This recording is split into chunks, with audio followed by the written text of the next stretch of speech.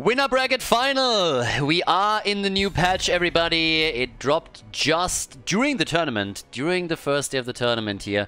But the teams have now gotten a few games under their belt with the patch. They have a bit of an idea of what to think about Nazebo, what to think about the changes to Zagara and others.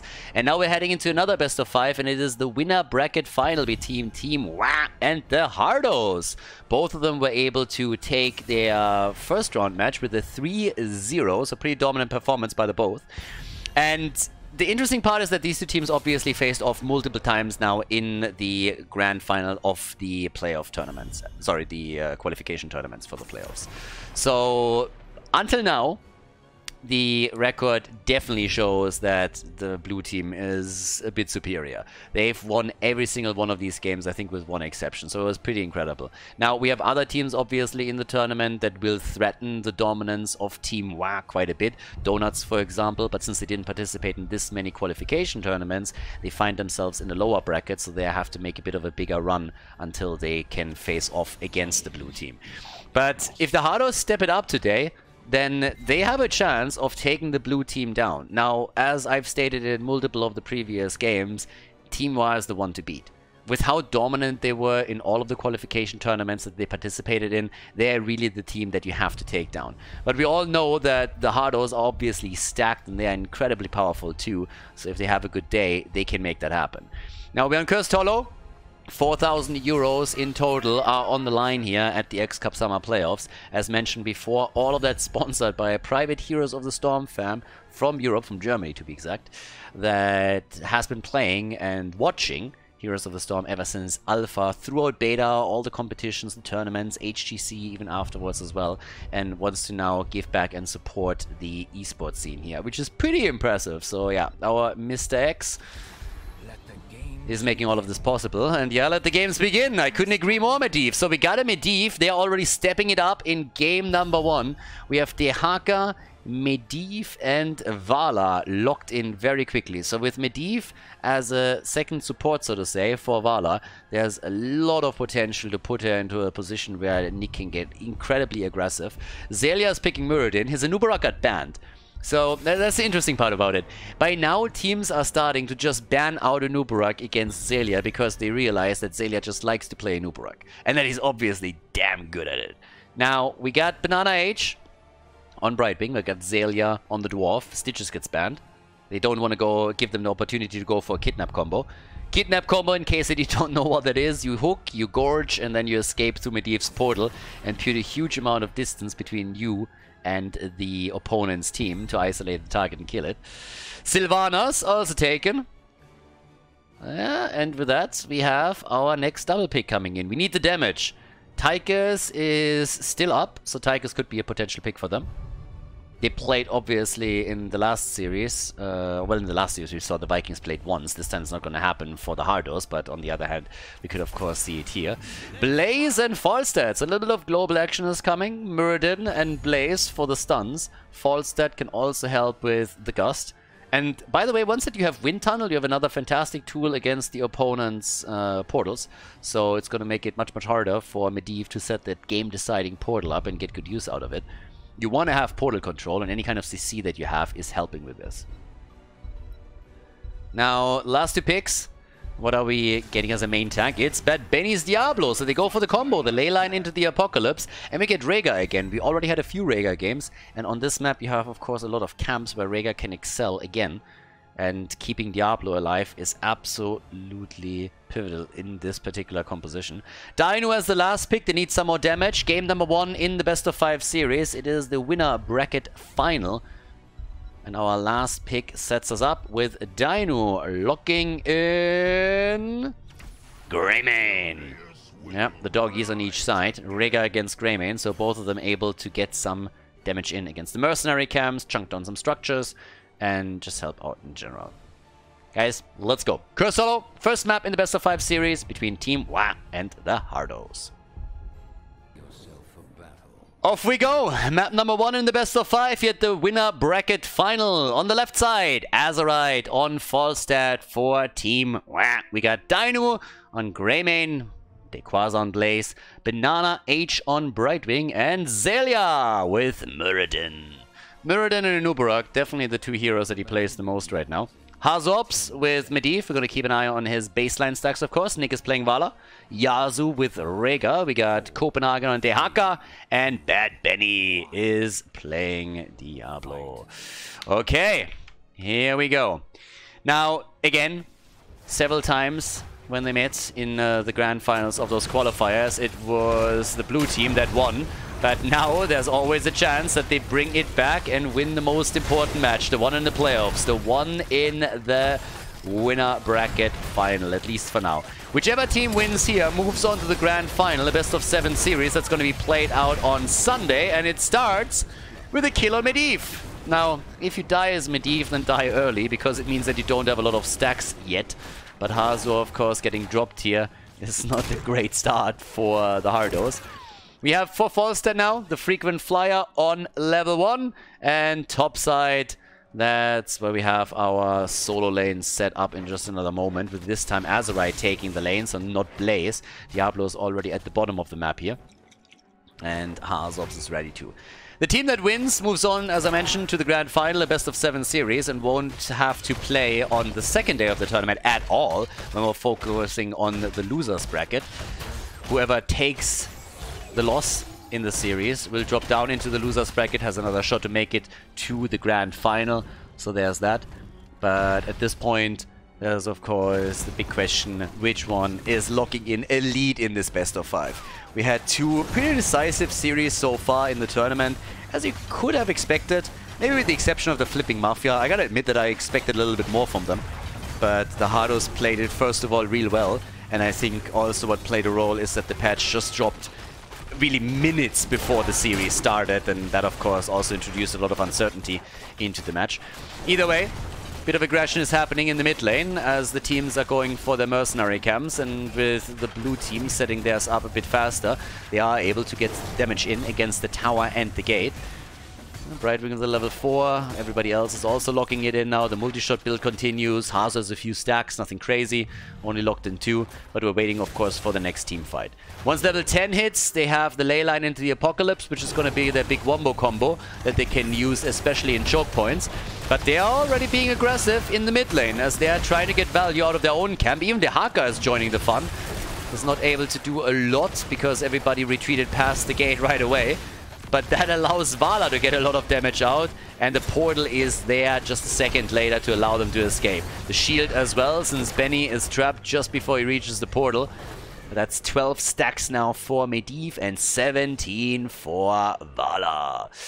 Yeah, at the bottom of the map, that's where the first tribute spawns now. Experience is similar for the teams. We have a single kill, and that's it. And now, of course, the big chance to maybe get a kill too for the Hardos. But keep in mind that they also have now Dehaka at the top lane. Falstad is the one that locks in the siege giants for them, and that pressures the top a lot. And Dehaka really has to think about whether or not he wants to join the fight down here. Because if he doesn't, then he can still defend against the camp, and they're just letting this one slide. It's not even a question for them. So they weren't really in a great position in the first place, and then they just decided, well, we can't really do a lot here, so let's just have them, let them get the first tribute. We're defending the top, because if Azerite pushes this in with the siege giants, that could destroy the entire wall. There's still some aggression at the bottom. The early level 7 allows them, of course, to go for that too. Secret Weapon comes now in as a level 7 talent. That, of course, by now is a real solid choice. And at the top, you also have that fight continuing. Seems like Copenhagen is a bit under pressure. Needs to get the drag in. Where's the tongue when you need it? Yeah, he's even trying to threaten Azerite a bit, but so far that didn't work out. Level 7, by the way. The Frost Shot is now in. Okay, and Copenhagen is slowly taking those siege giants apart. And the fight in the middle of the map? Yeah, hyper-aggressive, both teams. They're really starting to poke here as much as they can. Yeah, and they're going for Zelia. Good stacks, by the way, for Medivh. He's sitting at 21 now. Nothing insane yet, but again, if he can get all of that done by the time they hit level 10, that would be the best situation for him, considering that you don't want to go up against heroic abilities. The power spike is pretty huge with those. It makes it easier for the opponent to drop you. 29 stacks for Vala. Yeah, they're doing well. They're scaling. They're scaling nicely. And especially Medivh. Medivh is always... It always seems that as soon as you cross over 35 stacks on Medivh, you find yourself attacked over and over again, always in trouble, and are about to die. That happened so many times during the playoffs and qualifiers. It's just nasty. So Hazu is at 29. That's the moment when you are getting closer and closer to completing this. And we'll see if he can pull that off. Would definitely give them a bit more damage, which is kind of neat. And yeah, they go for the boss at the top. So it's a boss for boss play that we see between the two teams now. Everybody is just going in to make that happen before the next tribute is happening on the map. So that's kind of an important one. And yeah, now we'll see. Now there were a couple of changes also to Vala. She's still getting played, as you obviously see, but Hot Pursuit as a level 7 talent got nerfed a little bit, so the extra movement speed got reduced from 2.5% per stack to 2%. One of the reasons for sure why we're now seeing an adjustment on the level 7. So Nikki's been playing around with some of the heroes that were changed in the patch in the last series already, going for Nazebo multiple times, but now it's also affecting the build, at least in game number 1, that he's using for Vala. Tribute is up. That would be the second one. The pressure and the damage negated by the portal so far. But there is a zone happening, and only one team has level 10. That's why the Hardos are so careful here now. And Dehaka is at the bot lane, since he's the one who is trying to get the experience for them. But they're also breaking through the top wall. They're trying to take that fountain down first and foremost, but also hoping for a kill, of course. Good jet propulsion from Dequazas. The portal came in. Hazops is sitting at 30 stacks now. And with level 10, we got the ley line into the Apocalypse, so they got the combo. Dehaka is defending the bot lane, could come up here to help out. Already, Brightwing gets interrupted by the ley line. Where's the Apoc when you need it? Dequaza, Dino, they're making the plays this time for Vala. And the Apoc never came through here. Now the red team is cursed. They ate this one. The combo against Brightwing, that's a kill. That's a double. They get both of them. But Medivh, no! Medivh died in the backline and lost all of his stacks. Didn't I just talk about it? He was close to 35 and he just died. Zelia and Dino are trying to get away, and thanks to the curse, they're able to do that. Falstad is about to take down the top. Zelia dodging out on the tongue. Absolutely insane. Hoppity hop, little dwarf. All of the forts about to fall. Brightwing is not able to save Falstad here. Instead, Banana H is down at the bottom. Here, another quick look at that last fight, by the way, just to give you guys a bit of an idea. But yeah, just look at that battle. God, they came out. Brightwing now dying at the bot lane. The combo with the Apoc, and then Blaze dies, Brightwing dies. That's how they get the entire fight started up. But now that curse, of course, wreaked havoc. 3 forts have been eliminated. They're saving their keeps for now. 4 kills to 2. Brightwing dying, that was big. But it's just insane that Medivh died and his stacks got lost. That's just incredible. It's always the same, isn't it? And that's why I every time highlight that for Medivh it's just so important to try and complete that quest before level 10s hit on the other side. Because the power spikes that hit with that make it so much harder for Medivh to escape when the opponent is really dedicating some effort and taking him down. So in an ideal world, you always want to complete it beforehand, but that didn't happen here. Now, we got the level 13 in. Oh, well, we're going to talk about Vala in just a moment. Not going for Gloom here. Another talent that was nerfed. Yeah, Gloom was nerfed once again. But we now have the Haka coming in and missing the Tong. There we go. And Nick is, of course, now in a bit of a different position with his playstyle as well. Portals are coming out. Zelia's in trouble. He uses his avatar to get away. Turn around attempts here. Dequaza could go for the jet propulsion. So far, he doesn't. And there's the bronze be at range. Level 13 talents on both sides. A few stacks coming together for Vala. For Hazu, it's going to take a long time for him to get anywhere near a completed baseline quest. And here comes the next hit. Good move with... Oh, Leyline.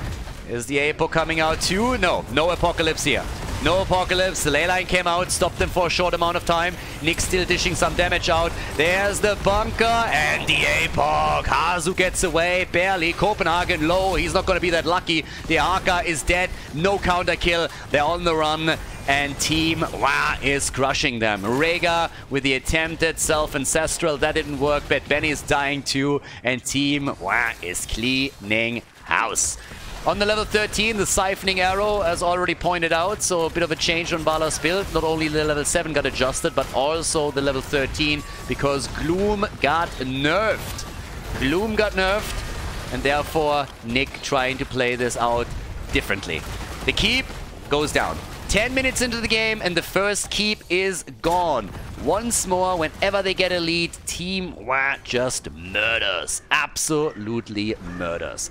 Vala has 46,000 damage. Easy top damage in the game, but that just doesn't mean jack shit if you are not able to get the kills and gain the momentum. So they find themselves half a level behind. Problematic is, of course, the increased passive experience gain that we see for the blue team because of all the structures they took down. Siege Giants are attacking the fountain and might even drop this one. No. No, not quite. One keep is down. It's the one in the middle. And, yeah. What are we getting here? There's another tribute, and this is more of a problem.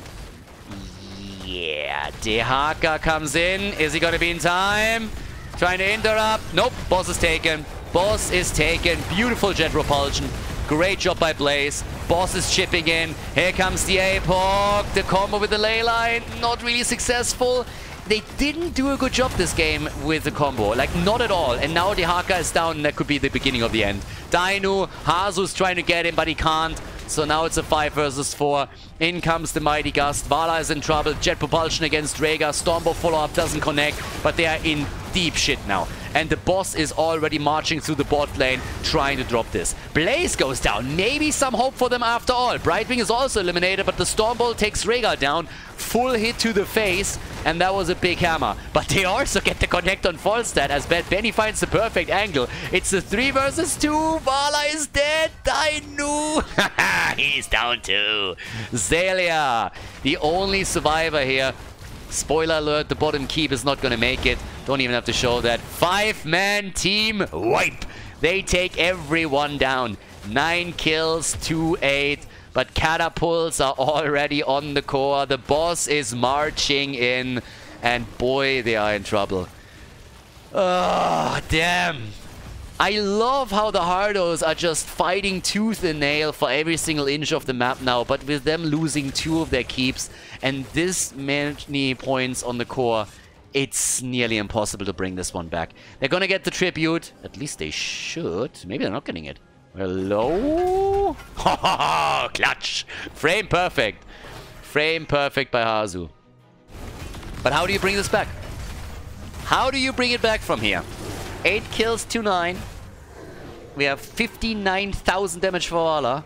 And up at the top, they have, of course, the vision. There's one boss still up. Dehaka. Thankfully, they have a global. Without a global, this would be over. But with Dehaka, you can at least control the side lane a bit. But it is still problematic. They go for boss because they know they have to throw a little bit of a Hail Mary. Do they like that idea? Probably not. Do they? But they have to. Leyline into APOC.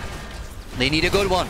They need a good one, and where is it? Here comes the boss, already locking down Muradin. Boss gets still fought over. Hazu ops, there's the gust, used early, very early. Tribute is spawning, and they're making the play for it. Leyline is there, Apocalypse is there. They got the tools, and they're going for the boss. Gets taken down, there's the portal, they're taking it. Boss is taken. Can they prevent the kill? Essence is used, and so is the Ancestral. Here comes the APOC, and this time the combo connects, and Blaze is down. Falstad is dead. It's a double kill. The one time they set the combo up properly and they get the kill.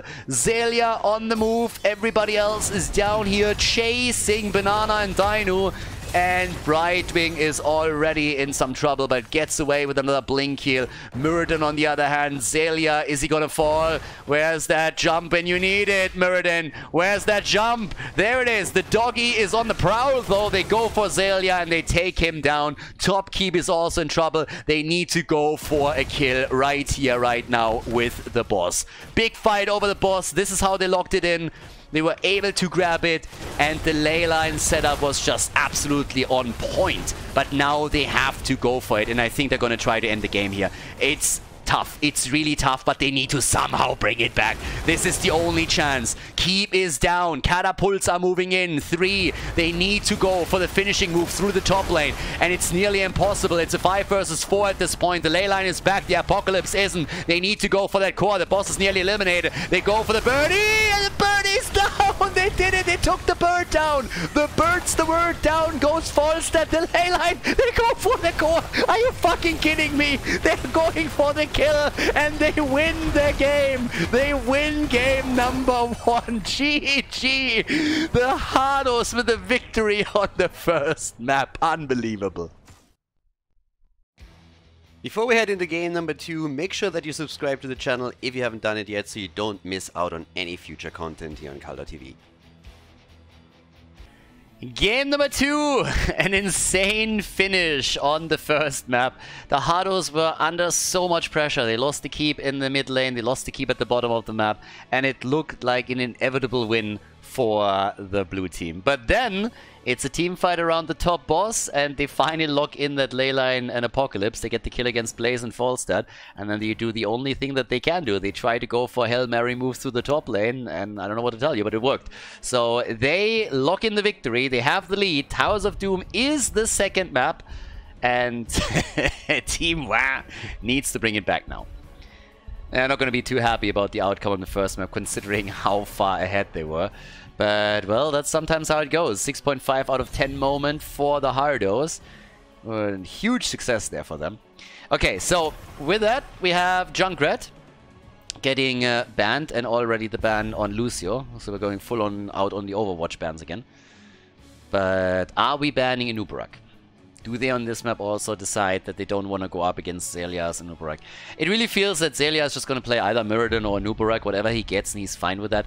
I think we had one match in the qualifiers where he played Diablo, and that was also pretty terrifying. And that's a map where you can play Dibbles.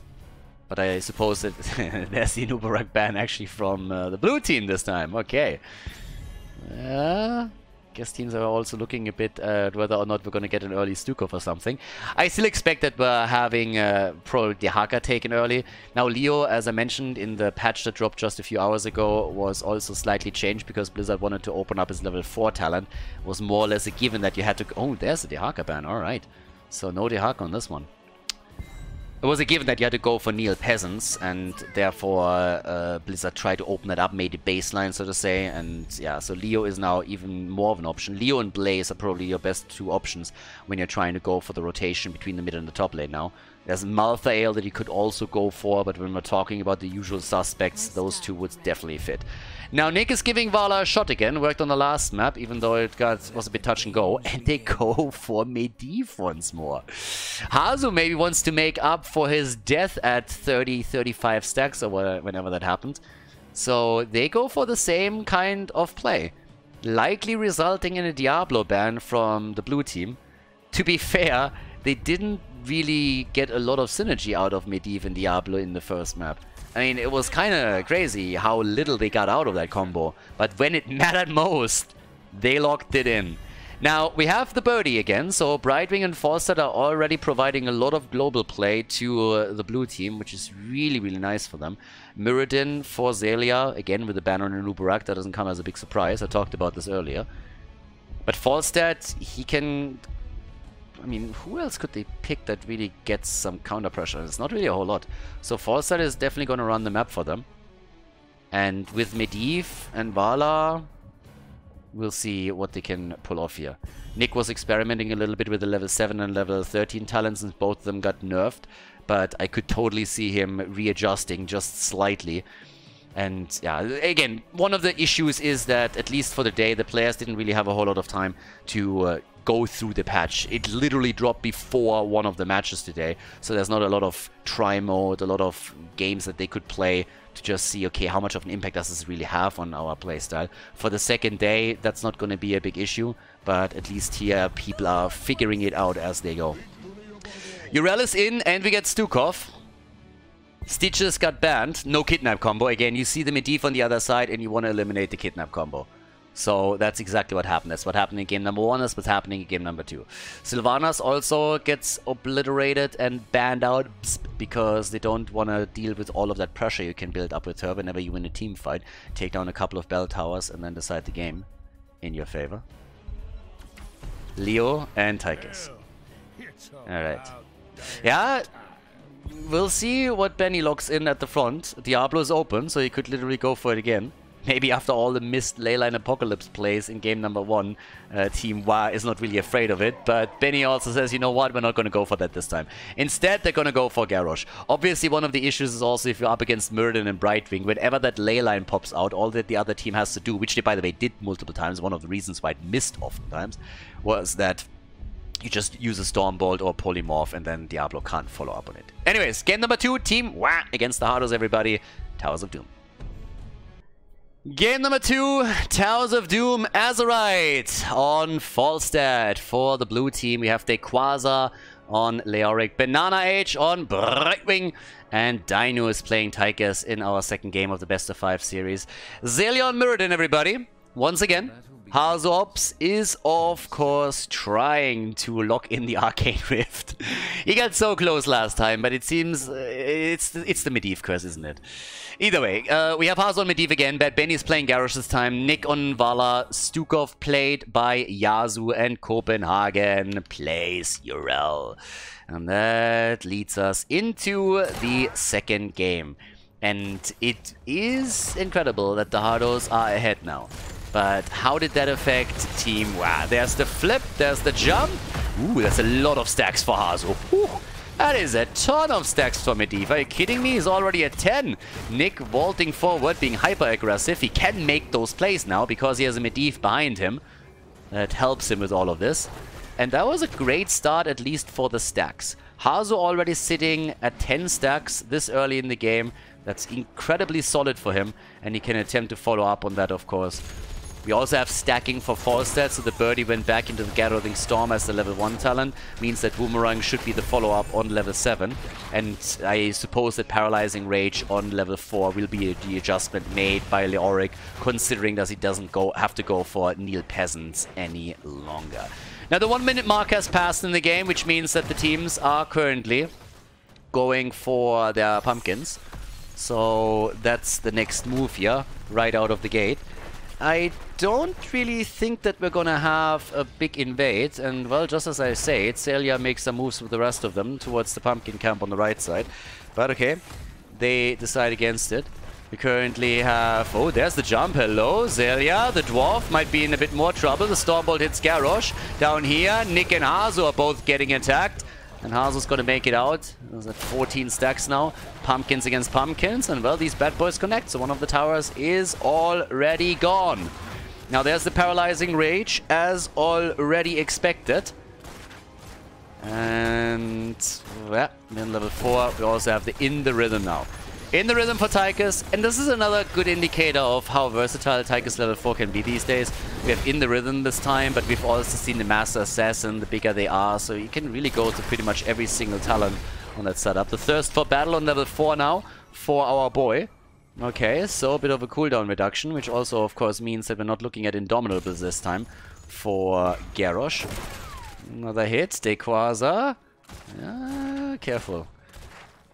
The stacks coming together for Vala is really, really important here. 19 stacks also for Medivh. Medivh. Such a weird hero. If he can get the quest completed, his damage is absolutely significant and really makes a difference. If he can't, he still adds a lot, but it's not quite as impactful, obviously. We have 13 stacks for Falstad now, 19 for Medivh as he holds the bot lane, and the first objective spawns. The triple altar phase is about to hit, and it is a party time. So Copenhagen at the top right goes for the channel. Over here we have Banana H doing the same thing, and down at the bottom of the map interrupts are happening. There's a bit of a flip on Zelia, and the dwarf is dead. The dwarf is dead. Brightwing was a bit too late. Now 2 of the altars have already been taken, and at the top of the map we have Leoric pissing Urel off a little bit as Copenhagen is attempting to get the channel through. Like, get away from me. But he is insisting. Yeah, okay, now that heroes are slowly rotating over towards Urel, he's letting it go, and there are the 4 shots for the red team. Boomerang is in. As already pointed out, that was the obvious talent to take.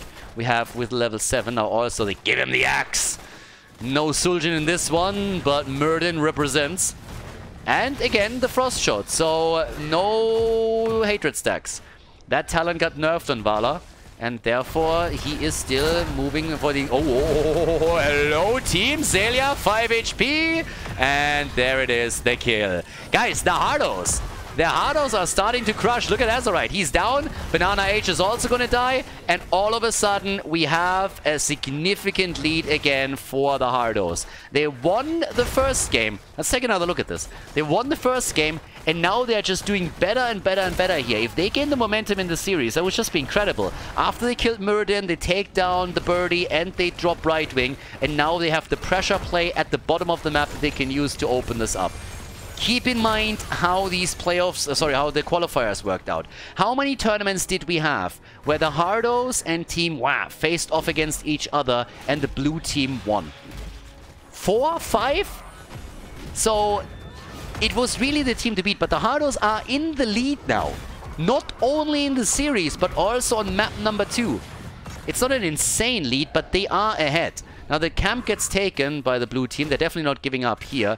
They're clawing their way to another lane push topside, with Leo forcing Urel to stay a bit longer because of all of this. But down here, another portal. Oh, and a few more stacks for Hazu, who's now sitting at 27. And we're of course approaching heroic abilities again. So with this, can Hazu get the stacks together? There's the shield for Vala. Nick needs to be alive. Level 10 is ready. They got the ley line, and here we go. Ley line is in. Can they follow up on it? They try to go for Azerite, who barrel rolls out of it immediately. Yasu's on the channel. He's going to complete it. And that's another 4 shots fired, which equalizes the points on the core. Bam. 32 to 32. Level 10 for a few more seconds. A small advantage.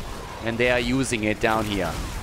Yeah, Hazu gets a few more stacks. Sits at 31 now. 37 for Vala. 38 for Tychus, so he's getting some increased duration on his minigun that he could definitely use in the later stages of the game quite easily.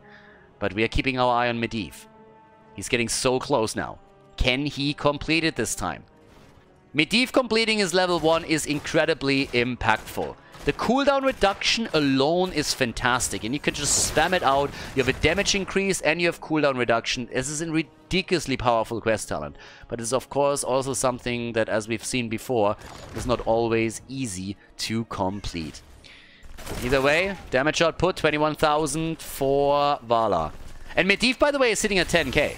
10,000? That's not shabby. Look at the Birdie. Look at Leo. They are both at 6,500. So Medivh has already a decent amount of damage here, but it will increase much more significantly if he is able to complete that quest. 4 kills to 0. Pumpkins are taken on the map again. The leading experience is not really that big for the Hardos.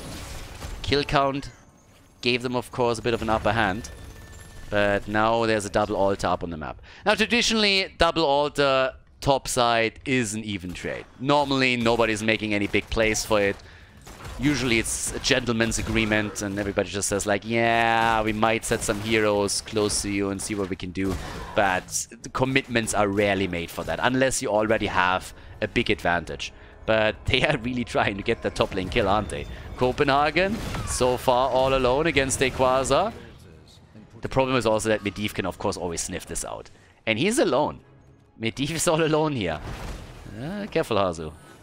Alright, Urel is already setting up. They want to go for him. Zelia, he has to hop out. Uh-oh.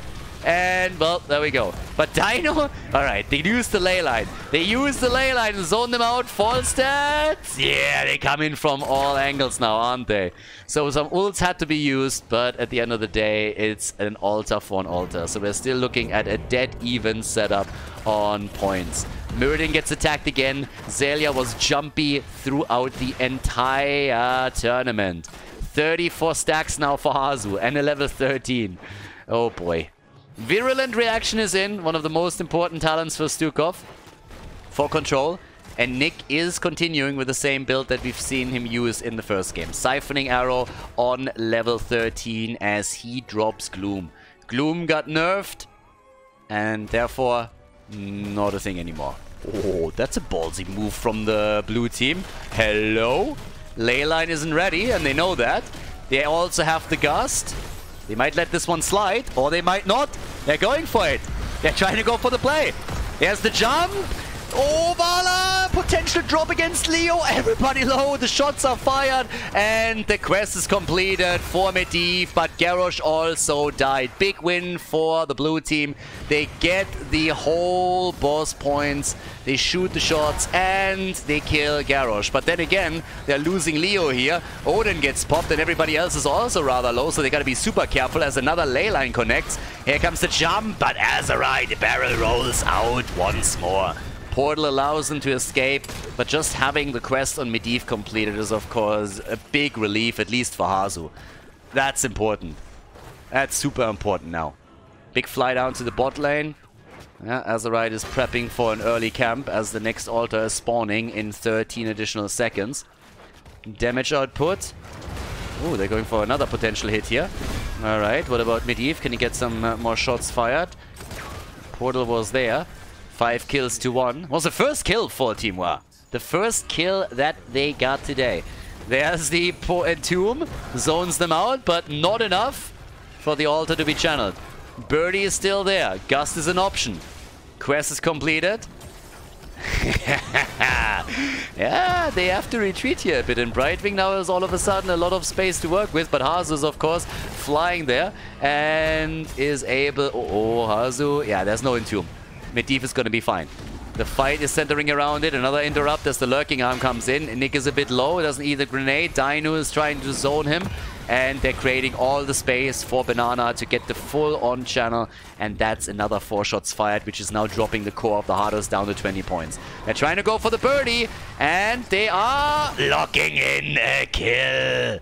The bird is dead back into the KFC basket. And the ley line is trapping Muradin. Can they get the kill here? They're trying. Zelia with the avatar. Zelia, Brightwing helping out. Banana. Oh, another portal. Brightwing with another blink kill. And they're focusing on Dino. They take him down. And now they're chasing the fruit fly. Yep. Trashwing is dead. And now with those 3 kills, the bot lane is of course wide open. Leo's up at the top. They're making the play down here. Zelia is able to get out. 42,000 damage now for Vala. 21,000 for Medivh. And it looks like a bit of map control is being accomplished here by the Hardos. They lock in that bottom bell tower. And that leads them to a 5 versus 3 situation on the map. Quasar was trying at the top lane to at least reciprocate with a bit of counter pressure on the top bell tower. But of course, with Copenhagen on Urel counteracting that, it's not happening. Level 16 on both sides and 8 kills against 1. If the Hardos win this one, you know what's getting banned next match. You know what's getting banned. There's no way that they're going to allow for another Medivh pick if the Hardos lock in a victory here. So this is just insane. If you guys watch the qualification tournaments, if you watch the qualifiers and you look at this, it is just crazy. Team Wa dominated. They dominated. They turned from Team Wa into Team... Exactly. So 8 kills to 1. Channel is happening. Bad Benny. That's 10 potential shots off the opponent's core. Falstad got the one at the top left. Shots are fired, 5 points down, 23 to 17, and Urel is locking in another 5 for the boys in red. Bam! Straight to the heart of the issue. 18 to 17 points right now. With that, we have 54 stacks now for Vala, 55 for Tychus, and another camp is claimed. Now, there is pressure at the top side still. Urel has some trouble. She's going for the very safe rotation all the way because she knows that there's a potential trap set up for her. So Copenhagen is missing out a little bit of time that would have allowed him to maybe... Oh, well, hello. Team. There's another setup against Zelia. Brightwing with the help. Leyline not followed, but they go for Leo, and Quasar is in trouble. Oh, and he gets saved by the blink kill. No way. What a save. Holy hell. One more hit and he would have been down. An auto attack. But look at this. The kill against Vala. The kill against Vala. Dino with a big hit. Vala down. 8 kills to 2. Finally, the red team bringing it back a little bit. Yeah, there we go. You get the move at the bottom left now as they are heading for the bell tower to reclaim it, make it a 4 versus 4 situation again. Already the fly into the middle. They're trying to gust them out. Yasu. Run, baby, run. Copenhagen would also be here to create a bit more space for them and help them out. But it was a nice attempt to force a fight. It backfired a little bit. And funny as it is, it also resulted in the bell tower at the bottom of the map not being taken. Now, this one is, of course, with a grenade now going to be locked in by Dino. But still, it's kind of funny. Half a level, that's the advantage for the blue team. These guys are fighting tooth and nail here. I mean, both teams. They're fighting for every single inch of the map. Zelia with a missed jump. Brightwing with a heal attempt. They're in trouble. They're in real trouble. They're in so much trouble. Zelia is alive and he's dead. Zelia is down. Leo is down. And Brightwing is escaping. Or is he? Brightwing. Hazu. The kill. Getting the kill here. Boy, boy, boy. What a setup again. The Hardos. Tigers is dead too. These guys are absolutely out of control. 5-man wipe. Yes, maybe, no. They're going for all of it. Take another look. Take another look. 2 kills easily. Hazu with a big chase on Brightwing. Locks in the kill against the fruit fly, and then Tigers gets chased to death at the top. Now all of a sudden the boss is up for grabs. We have a level 20 on the board. It is so absolutely insane. Every single qualification tournament that we've seen between these two teams, Team Wow murdered them. They murdered. And now they're just on, they're the receiving end of a beating. 12 kills to 2. That's a 10 kill difference between the two teams. The shots are fired, nearly dropped them down into the single digits. It's 10 points to 13. The level 20 gives them the advantage. Leyline into Medivh cheats. Decimate gets upgraded into the Deadly Calm. And we got the Far Flight Quiver. Bot lane pressure. Here we go. One hit after another against the bottom bell tower, but of course now we got Team Wow with their own level 20, and that is buried alive. And already we got Dequaza trying to flank in. Hazu's providing the vision. He's doing what he can here. Brightwing with the invisible friends. I always knew that Brightwing had no friends. Blizzard didn't have to go for the talent name, but I appreciate it. Making it clear to everybody. 61,000 damage for Vala. 44,000 for Tigers. Medivh is at 32k. That makes him the 3rd highest damage dealer in the game. Just saying. Down here, chunking against Zelia. Yeah, and they get some solid hits in. Damn son. Banana Age gets flattened as the goat jumps in on Brightwing. Easy kill. Copenhagen with great URL plays here. And now it's a 4 versus 5. It's a 4 versus 5 and they are in trouble. And if another portal comes out, there might be a few more kills. And they're trying to set those up. Not too aggressively. Nice trap. Really nice trap against Stukov. And they get the kill, but Leo pays with his life for it. They could get the kill against Bad Benny on the other hand. He is barely making it out. Gets the globe and Dino. He also dies. Hazu with the save. The pause. Everybody on the way back out here. Tactical pause as we have Tigers fall. Guys, it's a 4 versus 2 right now. 4 versus 2. Bad Benny still safe. And what's the situation? We have the top bell tower taken by the blue team. Top bell tower was claimed by them earlier. It's a 5 versus 3 situation. So now at the bottom of the map, they're going to try and take this one. And they will delay the channel on the altar for as long as they can. And it's a big gap anyways. Right now, with 72 stacks for Vala, we have the opportunity to take another 4 points off the blue team's core. And that's what they're going for here. Another 4 points are going to be fired here. And that puts them down to 6 in total. This is getting clutch. This is going to go down to the wire. 6 points to 13. 3 kills to 15 now. 63 stacks for Tigers. And top side, they need to deal with this. Yeah, they need to take those pumpkins down. That's exactly what they do. Blue team, they're trying to steal this one. I'm not sure if that's going to happen. Are we going to see the portal? No. No portal. Too many heroes still at the top side. They didn't want to fight this. Even with Tigers missing. They knew they couldn't go for it. Oh, we're talking about missing. There's still a few of them missing. Leyline, they're trying for the kill. Banana Age, and he's dead again. Brightwing gets crushed. Brightwing gets crushed. Fruit Fly is down. They went for the Fly Swatter and they took Brightwing apart. A staggered death, and that is one that the blue team cannot afford. Pressure at the bot lane. 3 potential shots are going to be fired. What about the boss? As a minute and 50 seconds, that's plenty of time. Falstad, by the way, gets attacked now too. By the way, no Manticore. Again, punishment. We've seen him previously and we're seeing it again here. They go for the punishment. Muradin is still under pressure, even without Manticores. We've now seen multiple times talking about him. Here he is, gets stunned out again. There's another one. Zelia in trouble. Wind Tunnel. There's the Entomb. The shield is there. It saves Bad Benny. And the portal was ready another second later. 1 pumpkin made it through, and the core is down to 5 points. 5 points to 13. And 2 altars popping up on the map right here. This is the moment. 80,000 damage for Vala. Portal setup. They want to take this. If they take the bell tower, and then 1 altar, they win the game. All they got to do now. But they can't. They don't have enough time.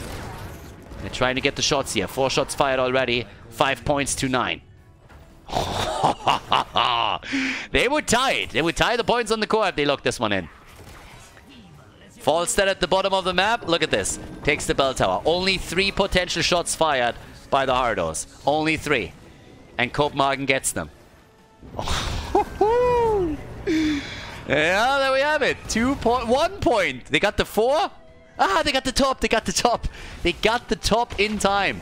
4 shots fired. They just delayed the loss of the map. But the top still got locked in time to give them 4 shots. But they didn't lose the game here now. With Falstad getting the bottom bell tower back, it's still up. Now, they're trying to get this one too. That opens up a few options, but it doesn't change the situation in the game. 1 more altar and the game is over. 1 single altar for the Hardos and the game is over. If you win the boss, then you win it too. And they have the ley line. Leyline against Gust. Leyline against Gust and Buried Alive if they want to make the play here. Shots fired against Zelia. 1 hit after another. Bad Benny. Might have to pop the fountain here. Might have to go for the cooldown. 1.29. Oh, baby. They try. They try. They at least threaten it. They threaten it. They force the reaction.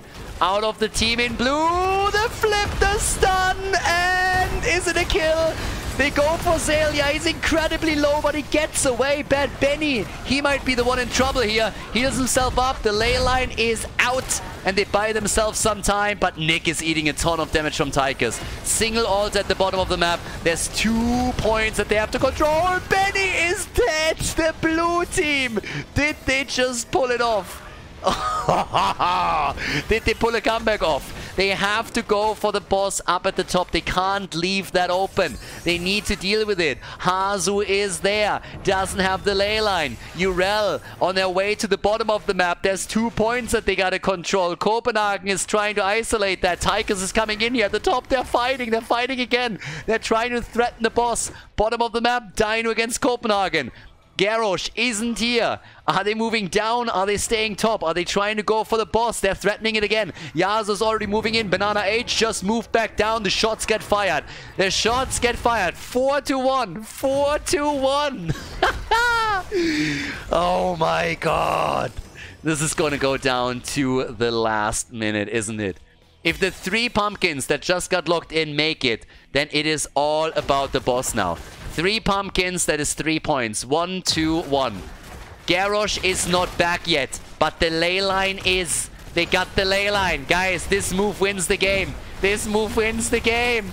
Copenhagen jumping out. The Buried Alive misses. Buried Alive misses. Bad Benny is back. Bad Benny is back to business. Once again, Odin. Odin gets popped. Brightwing with a heal attempt. Mighty Gust. Wind Tunnel. Nick is dead. Nick is dead. No ley line used in the fight. Nick is dead. And now Yasuo is going down to the bottom of the map. This has to be lights out. The boss is getting attacked. Hazu is going to try and steal the boss with the ley line. 1 point against 1 point. Stukov at the bottom of the map doing what he can. Benny over here buying a little bit more time for the team. The hit and the kill as Garrosh goes down. The only chance is a steal by Hazu, and that's nearly impossible right now. Urel and Medivh, the only survivors here together with Stukov. And they're trying to buy time. Double altar on the map. This is lights out right here. Stukov is dead. There's no way. There's too much happening. Stormbolt against Hazu. This is it. This is game. They make it happen. 1 channel, 2 channel, 1 point against a point. It's a victory for the blue team. Unfucking-believable. They turned it. What is this series? The winner bracket final is insane as Team WA ties the best of 5.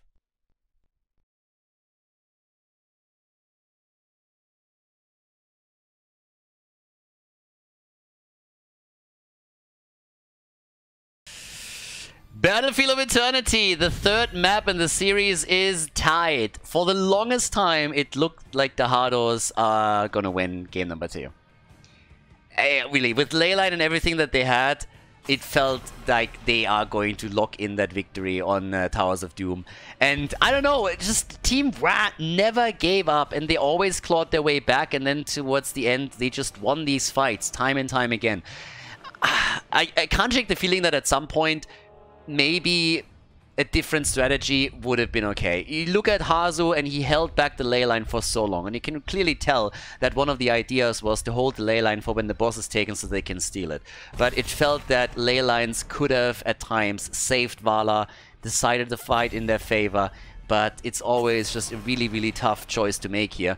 And at the end of the day, it turned out that them being a bit more cautious about these heroic ability cooldowns turned out to be the wrong decision. So Team WA locked in some solid kills. They dropped Vala multiple times as the first target in these fights, and of course then were able to snowball it, and towards the end just chaos everywhere since Pumpkins moved to the bot lane. You had altars popping up, the boss being fought over. There was just so much stuff, and it was insane. So now we're going into our 3rd map, Battlefield of Eternity, and I'm curious. I'm really curious who takes the lead now. We have Vala banned. Nick locked it in twice. Also the ban on Tracer.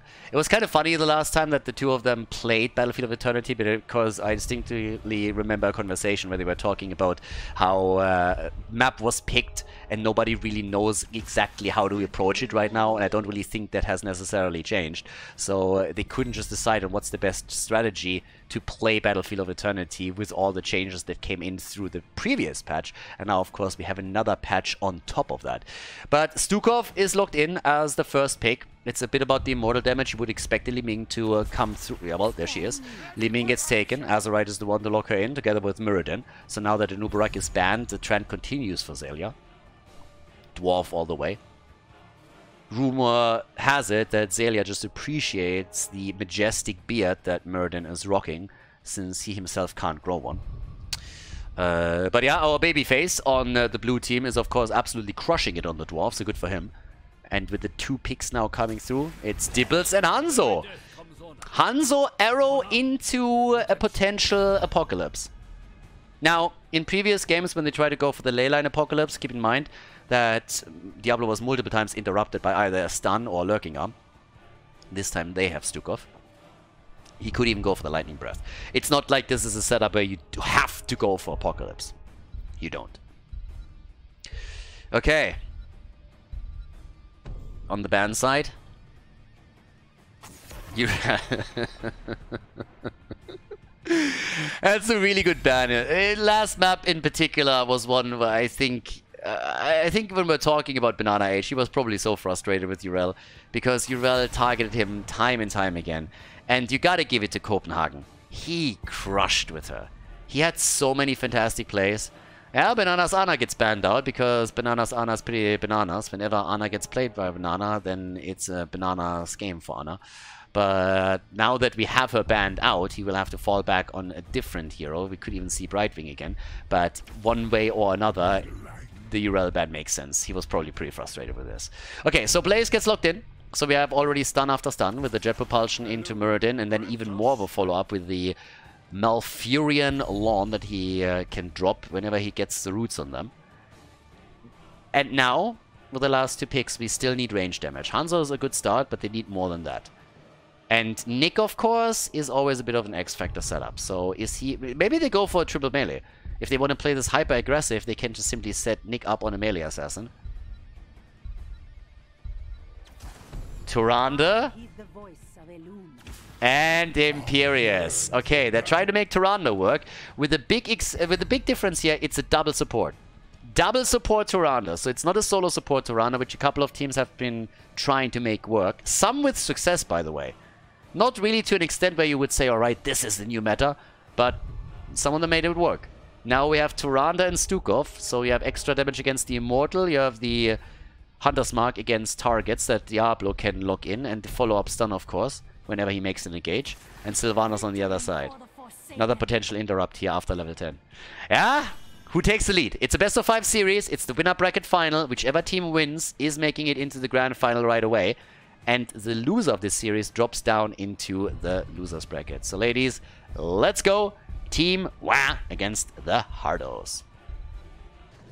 Team Wah against the Hardos. Game number 3. And it is Crowd Control City. Because we have on both sides an enormous amount of CC for the 2 teams. Dequaza is playing Blaze. We have Azerite on Liming, Banana H on Malfurion, Dino on Sylvanas. Can either go for the interrupt, can go for the Wailing Arrow or Mind Control after level 10. Zelia with Muradin. But there's so much CC, especially on the side of the Hardos. They can initiate with Nick on Imperious, with Bad Benny on Diablo. They have potential follow-ups from Copenhagen on Stukov, Yasu on Tyrande, and even Hazo Ops can chip in the Dragon's Arrow to make this even more of a problem. So there are huge CC trains that can crush anyone that gets hit by them. A lot of control. And of course, you got to be super careful around all of this. Now, with Sylvanas at the bottom of the map, they are already doing damage. They're very careful about it, though, since, again, there is a lot of control with all of those stuns that they can stack. And here's the first one. 1, 2, and yeah, they get Zelia pretty low. Now, they don't have Stukov here. Stukov is currently solo laning against, against Blaze. But that showcases, also really well how dangerous this lineup is. The first one to be heavily attacked was Zelia, and then Dino shortly afterwards experiences the same treatment. And that was definitely not something that he enjoyed, I can tell you that much. So we have Tyrande once again in the game, this time with a double support, and there's the stun. I love these engages. I mean, that is Zelia nearly dying. Zelia gets nearly crushed by this. And it's so reminiscent of the days of old whenever you had Tyrande just played with a tank that had a great engage. And it's difficult to make Tyrande work these days as a solo support for the reasons pointed out already over and over again. She's very squishy, she doesn't have the great escape tools, so positioning is everything. But she has been made work in some instances, and here they are getting the kill, even though the stun didn't connect because Bad Benny was a little bit too jumpy on his ability. But they have the double support now that Stukov joined the fight, and that allows Diablo to re-engage. They're looking for more kills, and another stun connects as Tyrande is able to lock one more in. So I really like what we're seeing happening here. Team Wa, by the way, they locked in the camp. So they got the camp. They didn't get the kill. It was the Hardos that locked in the kill against Muradin. But just seeing these combos is awesome. And I'm a Tyrande fan. I really think that she's a lot of fun as a hero, and the times where she was picked in HGC over and over again were always enjoyable. Now with the double support, that's pretty cool. And I like that as a strategy also from the Hardos. We've seen so many double support plays in the past couple of days and weeks, and here now we have a different variation of exactly that happening. So right now, as you can tell, the teams are both looking to just set up for the first Immortal. The first stun was nice, but you need a lot more than that if you want to pull ahead here. With level 4 we get Elune's Chosen. We have 2 camps attacked, left side, right side. You want to go for the Shamans. The threat level is a little bit higher from the blue team because they have Sylvanas, so they can threaten that bot lane even more. And with Muradin locking in, they are taking on both of those. Ooh. Both towers down. That makes this a big problem. That makes this a very big problem now, because, oh, well, maybe not. If they get the kill, then we'll take that back. But Azerite gets out with 100 HP, so there's not a lot left, but he doesn't die, and that's the most important part. It still focuses the attention of the blue team a bit longer onto the bot lane than they probably expected. Copenhagen is now getting attacked, and he got blindsided by this completely. So that's 1 kill, and that's the 2nd kill. Both of the supports down. And that's the blue team, ladies and gentlemen, taking a lead at the bot lane as they're taking the entire wall down and also getting 2 kills. So now they have the jump on the Immortal 2. That's a great opening now. Initially, they were the ones suffering the first death, but now they are going for the halftime show, and Sylvanas is saving the wall topside as best she can. It also leads to a lead in experience for the blue team. Yeah, so far so good. Well played. Now, that's currently an attempt to go for a big boy Immortal here. The defense is up. Maybe a stun into a stun. There it is. And Sylvanas is dead. Rayquaza's jet propulsion comes too late to save her. That was a very good combo. Diablo engages into a Tyrande setup. It's honestly a lot harder than it looks. It always sounds so easy, but the timing to have it down properly and really make it work can be very, very annoying, especially when there's a lot of chaos in the game. And we've had so many chaotic fights between the two teams during these 2 maps. It's getting a bit nasty. But of course, this is still going to be a win for the blue team, at least on the Immortal. But at least the shield has been reduced now. And the combo missed this time. But they still have the lurking arm, and that's a blaze kill. So that is getting... it's actually a bit weird if you think about it. When all of the supports are there, Bad Benny cannot go for a bad engage, because all they gotta do is to carpet the floor with stuns and with lurking arms, and they're going to be good on the follow-up. Now Nick also has a stun available. It's a bit attacked here, but I know, okay, Bad Benny had to jump out, but they're burning this one down very, very fast. Yeah, they're not even gonna scratch the keep, do they? As Solid 4. Yeah, they're gonna get some damage in. Alright. But still, it's a decent defense. They lose the wall, it's 3 kills to 2. Stukov this time moved back at the bottom of the map. They can't catch him, at least not that easily. But of course, there's still pressure from the blue team. They always attempt to set Sylvanas up, give her a good position to get some damage through. And yeah, not quite yet. Zelia, topside again. Give him the axe. And at the bottom of the map, it's another camp that is being threatened. They're switching things up now. So at this point, it's Diablo with both of the supports. Zelia's hitting the wall, but not the hero. It's Imperius who's now taking to the side lane, as you kind of would have expected a bit earlier already. Quest even completed for Bad Benny, which means, of course, that he's now going for the Resurrect here. So he has a respawn. But at the bottom, this is getting nasty, since this is now half the XP. Yeah, roughly half of the hit points are now missing. And it's these small attacks with Sylvanas, these small windows of opportunity that the blue team creates, where they can slowly but steadily whittle down the hit points of these structures. Because if you compare what we're having on the map now, the bottom fort has already taken around 50% HP and damage. Down here, the wall is still completely intact. And at the top, it's the same picture. So despite the fact that the Hardos are doing fairly okay in experience, they are falling behind in structures. And that trend hasn't really led to a big problem yet, because none of the forts have been destroyed. But it's only a matter of time if it continues at pace. Now, level 10 is likely going to change a lot here, and the heroic abilities will be up in a few more moments. Camps are again taken by both. But with an additional camp at the top lane, you can already see where this is headed. They need to send someone topside. They're losing more and more HP here. So that's a problem. Muradin with the Avatar again. Level 10 abilities for the blue team also lead us to a mind control. Stukov is now dealing with the top. Apocalypse is in. And here we have it. Arrow into Apocalypse is now a possibility at least. No ult yet for Tyrande. There it is. Goes into the Shadow Stalk. And down at the bottom of the map, Imperius is stopping the lane. Top side, camp against camp. And the Shaman camp usually takes this one. This battle is no exception. But they are looking for engage now. Look how careful Azurite is. Look at this. He's already blinking away. He knows fully well that if Diablo makes a successful engage on him and he gets flipped into either lurking armor or stun, he's just dead. He knows that 100%. With a Hunter's Mark as a potential follow-up, there's just no chance. So now we got Rayquaza on the side with the Snowflake, but the pressure is mounting up and Team Wah is being pushed back a bit. So that's what's happening right now. Bad Benny still poking. He's not the only one. They're slowly but steadily whittling down the hit points on this one. Yeah, there's the setup. They go again for the Quasar. This time, the arrow connects. Where's the Apocalypse when you need it? Not used just yet. And here comes the delivery system. They go for Malfurion. Apoc and the kill.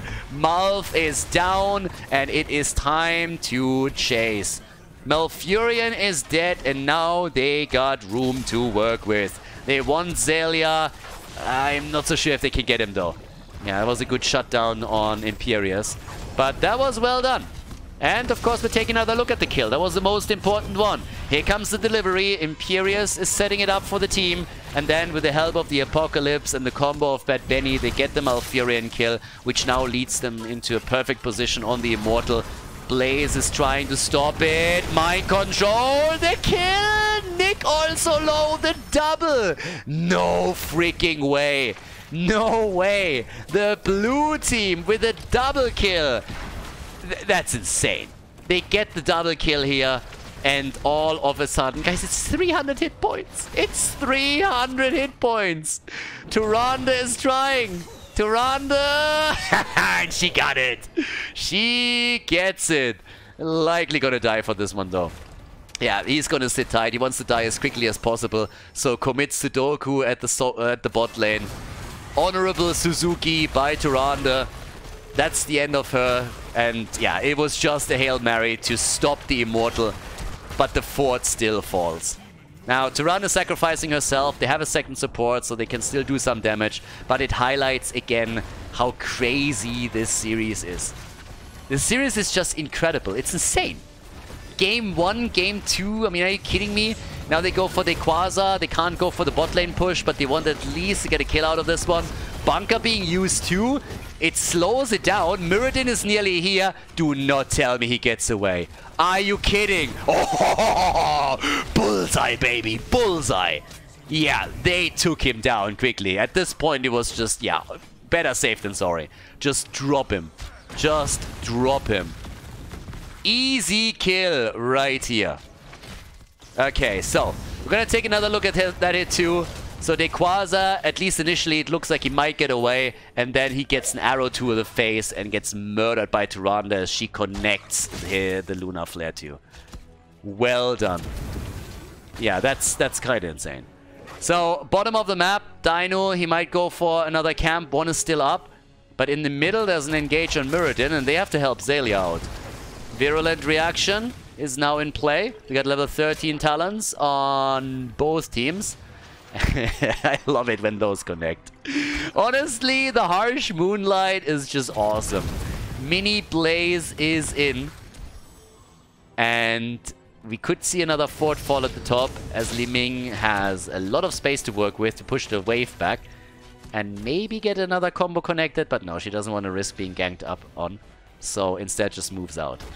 I love this series. This series is awesome. 5 kills to 5. They're fighting really for every single point of experience here.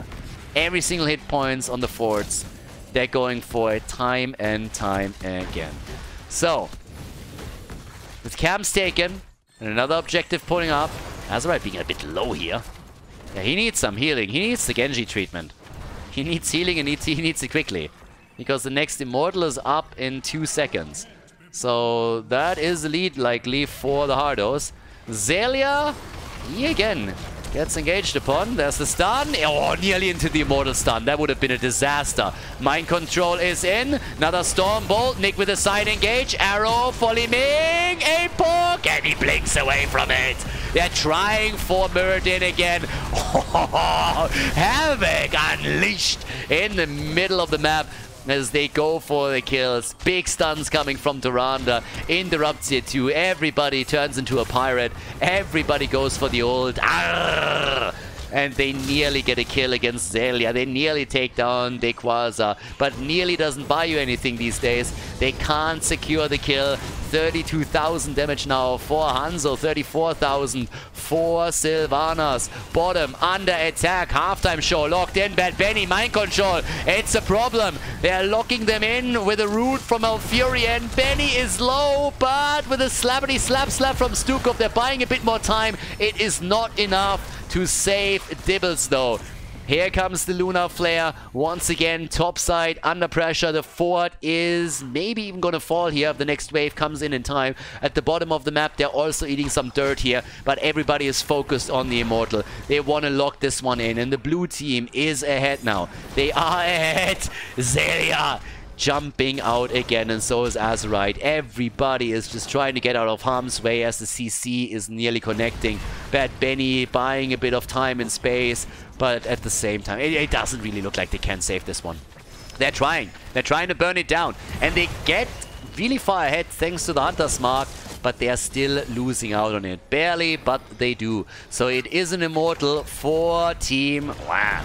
And bot lane is still doing damage. The fort is down. Can they get a kill? That will be the big one right here. They're trying. Azorps, he's low. He's low. They're trying to turn it once again. And this time they're going for Azerite. Nick is low. He's alive. The Stormbolt doesn't hit. Zelia, a poke! They're going for the full onslaught on Liming, but Azerite gets out of the stun in time to teleport away. What is this? Benny in trouble again. Azorps, he's low too, and he tries to escape, but he cannot. A double kill, and now the push at the top, at the bottom of the map. The keeper's already taken damage.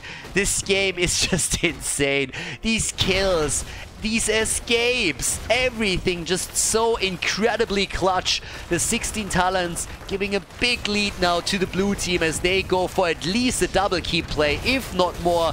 In comes the stun, the hit on Zelia, but it is Imperius that dies.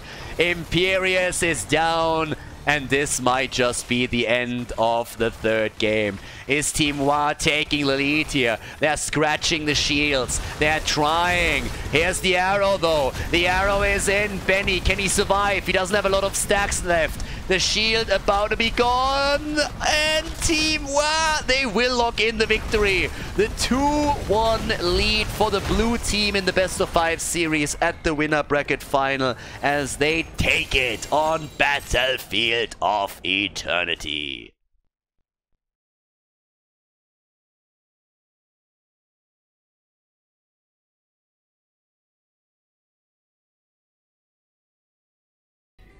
Game number 4, let's go. Team Wow with a 2-1 lead. What a series. Absolutely amazing. When Tomb of the Spider Queen, and well, here comes the first ban, and once again it is a Nubarak. By the way, I had to laugh hard earlier because somebody came into the chat and he was like, wait a second, Team Wow, what does that mean? Are those the wet ass hamsters? I don't know, but I thought that was amazing. So the Hamster Boys on the left side, they were successful on Battlefield of Eternity. It was a fantastic map, and Azerite in particular, some of these fights, I have no idea how he got out of them alive. Li Ming got stunned, it looked like a perm stun, and just before the last auto attack hit, somehow she gets out. It was incredible. So now that we're heading onto the 4th map, the question is of course, can the Hardos bring it back and now force game 5? Or is it gonna end here for the day and we're having the blue team advance to the grand final and the Hardos drop into the lower bracket? That's pretty much what we're looking at right now. Now, either way, we have, for now, a Stukov band. I suppose Muradin is definitely an option for our boy Zelia. But given the map, I wouldn't really put it past him to step it up a bit and go for a very different setup now. So, we'll see. Yeah, but I'm a bit curious. I mean, Muradin works here too, don't get me wrong. But that would really turn him into a 2-trick pony. If he goes for Muradin now, that maybe pick Muradin, just take it away from him. Just take Muradin and steal it. The problem is that Zelia is not a player that you can simply ban out like that, but he obviously has a very strong preference for 2 specific heroes. Vala is banned. Now, again, this is the newest patch. So initially we had teams experiment a little bit with Nazeebo, they played Zagara again, and in the last few maps, most of that has disappeared. So we'll have to find out if other teams bring that back, what happens tomorrow when the teams also had some time to toy around with the changes. I mean, as the patch dropped and we saw the first 2 maps happen, for example, we had more or less, I don't want to say insta-locks, but we have very early Deckard Cain picks, but the old geezer hasn't been taken here. Tychus and Diablo. There's Zelia with Diablo. He played that once. And with Tychus together, it ensures that you don't have the bigger they are against Diablo. So it's a really nice pick regardless. Tychus, first of all, is great in and of itself. And then you also have Diablo with him, so your opponent can't pick Tychus against you. So that's great too. Now, what do we get from the Hardos though? Because for now, I'm most interested... I mean, are we seeing Medivh at some point again? Medivh was super strong for them. Granted, they lost Towers of Doom. But it was still a strong tool. And you can play Medivh here too. Now they have Garrosh, they got Greymane. Don't have to, obviously, but still, it's an option. And Lucio is a very early pick. It's one of the first times that Yasuo gets Lucio here. Okay. Ban time. Or do they ban it? Nah, Hogger. Hogger for the bot lane pressure. You want to have, of course, your solo laner here. Blaze is up. I mean, everybody's up. Blaze, Urel, both are up. You could go for Leo. We don't even have anyone banned. The first side laner was banned is Hogger, so that's the only thing. That could give Copenhagen his Urel again. Unless, of course, it gets taken by the blue team. And there's the Leo ban. I honestly want Blizzard to just finally implement a mode, and I don't know why this hasn't happened. It honestly tilts me to no end. I think, like, really, there's very little good things that you can say these days about Blizzard. One of the things that they could have done already years ago that would have made at least custom games and a lot of things so much more fun because you have a lot of potential is if they would allow you in custom games to pick the same hero multiple times for a team. Can you imagine how much bullshit you could pull off with that? 5 Abathurs against 5 Murkies or whatnot. It's like, it would be so amazing, but yeah, for some reason they still don't allow that. We got Medivh in for Azerite, and yes, Medivh gets now taken by the blue team. So they're apparently going to try to give the Hardos a taste of their own medicine. They took a book out of their page of their book, and have now the leyline into Apocalypse set up for themselves with Malfurion as a possible follow-up. So good for them. And there's a Chen pick on the other hand. Chen and Falstad, a bit of portal control. Actually got quite a bit of portal control. Lucio with the boop is in. You can get Garrosh in there too. Copenhagen playing the Panda. I mean, this is already good. This is already a good one. And Quasar now for the final pick. What is he gonna get us? They still need a side laner. Yeah, but let's see what they're getting here. Urel. That's a strong lineup. That's a really strong lineup. Game number 4. It might be the last one. Depends on the Hardos. Can they bring it back and force game number 5? We're going to find out now. Team Wah against the Hardos. Prepare yourselves for battle. Well, my body is ready, so let's go. Team Wah with Quasar on Urel, Banana Age on Malfurion, Dino on Tychus. Azerite is this time the Medivh player, so also in this case we're going to keep an eye on the stacks. Zelia with Diablo, and on the other side of the map it is the Hardos.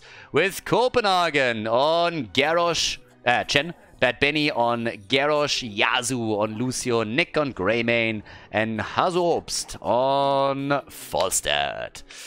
Okay. I'm ready. I'm absolutely ready. Adjustments are made already with Dash as the level 1 talent. A little bit more of a mobility talent for him than the grenade setup that we see so often. And there we go. Mid lane brawl. Now we're going to get an early kill. Yasuo's just zipping around. Yasuo on speed already. They try to go for the flip on Zelia, but the portal is there. It's up to Azerite now. He's the one that needs to really start saving his allies, get some good shields out, make sure that those portals are ready every single time, and then later on in the game, the ley line into Apocalypse is, of course, to a big extent up to him.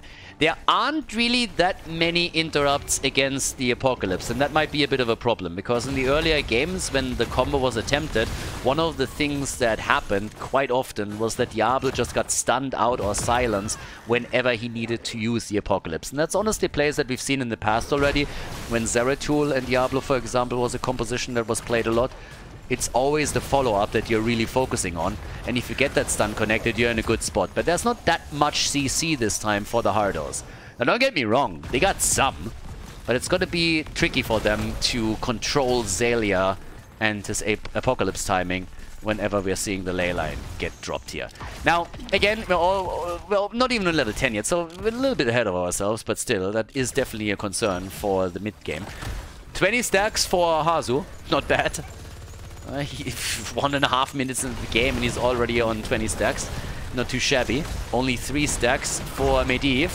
And once again, it's just a full-on party in the mid lane. The only one missing is Chen. The Panda is all alone at the bottom lane. Oh, Hazu gets attacked here very, very quickly. As Copenhagen panders to the audience with his hero choice. Level 4 talents, a little bit faster. No surprises here. The eyes in the dark and the static shield now into. Okay, so who gets the first kill in this game? Camps are up. First one got taken and dealt with. Mercenary camp on the right side. The Bruiser camp has previously been taken. Blue team delays theirs. And they're actually trying to go for the kill against Dino. Okay, Dino gets away. Nick and Hazu were hoping to get the drop on him, which didn't work out. By the way, Master Assassin again. So, Master Assassin is in play down at the bottom of the map. So, let's see what we're getting here. Because right now, Dequaza is already down to half HP. And if Bad Benny gets him, then... yeah, exactly. Yeah, Urel, she kind of faked the movement into the steam there. If she follows through on that, she's likely dead. Talking about likely dead, Azerite, nearly down. Instead, they turn it on Hazu. And Bad Benny saves the birdie by flipping it over. Well done. Okay, I like how both of the teams know exactly what's on the line here. Believe me, the blue team does not want to go to a 5th map. They don't want to go to a 5 mapper against them. Instead, we have bot side now, Dequaza again attacked. And this is a problem. He just jumped. That's the worst time possible for him to use his cooldown here. He's dead. He has to be dead. That has to be a kill. Copenhagen jumps in, and I would say worth, but he has 14 gems himself, and the birdie is already down, and that's a double kill. That is more than a bit unfortunate. Yasu, he takes some of the gems, so they end up ahead in gems. They end up ahead in gems, at least a bit. Now, that is an interesting development here. 20 gems turned in by Nick. They're still down at the bottom of the map. 2 kills against 1. But when it comes to the gem count, the Hardos pulled ahead. It was a really weird development. But as it stands, the additional gems make it worth it. And that's thanks to Yasu just zipping in with Lucio and taking them. Nick, then again, he might be dropped here. There's the portal. Ooh, wow. Why so clutch every single time? Much clutch, much wow. Now the grenade on level 7 for Tychus. Level 1 he wanted the mobility. Now it's a bit different. 38 stacks for Hazu. Went into the boomerang. If he keeps stacking like this, he could get some serious damage out. Blue Web Weavers are still touching ground first, so Team Wa is pulling slightly ahead on the objective. And that is going to be interesting, especially in the top lane, where they're making a play now also for Nick, these portal engages. This is really the most terrifying thing about Medivh on the other side. It's not necessarily the ley line. It's really that portal setup that can come out of nowhere and you just get ganked when a second ago you thought you were 100% safe. So now level 10 is getting a little bit closer for the blue team. And they are crushing through that top wall. They're going through that wall like hot butter through cheese as they are coming in swinging with a full 3-man setup, full 4-man. They're trying to go for Yasu. 16 gems and the portal. Oh, he escapes. Yasu with a great escape here. Okay. Oh boy. Down at the bottom, still another wall that gets obliterated. 46 stacks for Hazu, 17 for Medivh, by the way. Nearly level 10. And with level 10, you might be able to do a bit more damage. Maybe take some of these fountains down. That would be kind of neat. But I like what we have here. Another aggressive game. It's always the risk that you kind of run with a series like this. You know that both of the teams are just so careful that there's not really a whole lot happening. That's full-on tactical, but completely different setup now. Both of the teams just not afraid to go for the aggression, make some plays, or at least attempt to do so. Already we have Xaylia with the Apocalypse and Leyline potential. But we got the top keg plays for Chen. Chen went for the top keg. Yeah, this is some top shelf play that we're seeing there. You're not going bottom shelf with the Panda. No, you're going for the top with him. So the keg play is in. He could go full keg W with this one. But once the ley line gets dropped, the Panda is going to go for his move. Copenhagen. Talking, by the way, about moves. They're making a move for Medivh. No. No, they're trying, but not that easily. So level 10 on both sides. Turn in. Available for the Hardos. They could go for it. And yeah, the bottom fort is down. Siege Giants took it together with Urel. That's a big win. That's a really, really big win. Xaylia gets attacked. There's a bit of a flip attempt. Hello, Benny. Hi, Benny. And he's still alive. What a gust. What a gust. Medivh is dead. The stacks are gone. Oh, yeah, baby. Hardos, he knows how to screw up a Medivh player. He's been on the receiving end of those plays plenty of times in this series. Azurite played Falset earlier. They're going for it again. They're going for Xaylia. Hi, Xaylia. Bye, Xaylia. He's down. Stacks are gone. And they are pushing this further. Quasar gets interrupted mid-jump. He's low. But I don't think... Well, they might be able to kill him. Close call. But here comes the turn-in. Bad Benny with a turn-in. Everybody reset on the stacks. Hazu is at 52 now. And where's the damage? 17,000 for him. 22,000 for Greymane. Alright, the big bad wolf. And now the potential to push some structures down. Let's go, baby! Gems were, of course, lost too, but they got the turn-in previously. Duh. Mid lane, bot lane. You can start to make the play here. Banana H. They want game 5. They want game 5. The Hardos. Boys, they're going for it. Bottom pressure against Urel. Look at that wall. Look at those towers. Easily taken down. Leyline. Apoc. The stun. But Hazu with the defensive gust. Nobody could get close. Nobody can get close. When Hazu is in position, he is ruining your plays 6 days to Sunday. Level 13. The early talent advantage for the boys in red. A bit of damage at the bottom, in the middle. They can't take a fort down. Maybe in the mid lane, a bit more damage is definitely possible, but I don't think that they can destroy the structure completely. Here comes the next flip. Portal is ready, I suppose. Xaylia engages against Hazu. Top keg once more. Xaylia low, but he gets the portal and can escape. They're on the chase. Banana gets his ult out and receives the shield from Medivh and can survive to fight another day. Keeps the rest of the team alive too. Once again, the Xaylia engage, maybe a little bit too deep this time. 13 stacks for Azurite. Hey, quickly stacking it up again. Lost 17 earlier. Could be at 30 now, if not for him being obliterated. And Hazu still getting more stacks in as the red team controls another turn-in. So that's the second turn-in in a row for them now. Alright. They should at least get one fort out of this play. At least one. And still, 71 stacks for Hazu after 10 minutes? That's some solid work. That's really good work. Blue team, they have so much potential here with those combos. Leyline into Apoc, we've talked about it so many times now because it's not the first time that we're seeing it in this series. But who is making the plays now? Because that's an easy kill against Malfurion. Top keg play from the Panda. Copenhagen on fire. And now Team Wa is gonna get crushed. They have a big problem now. First, the fort in the middle of the map goes down. Very likely they're gonna get more drop topside. And yeah, this is nasty.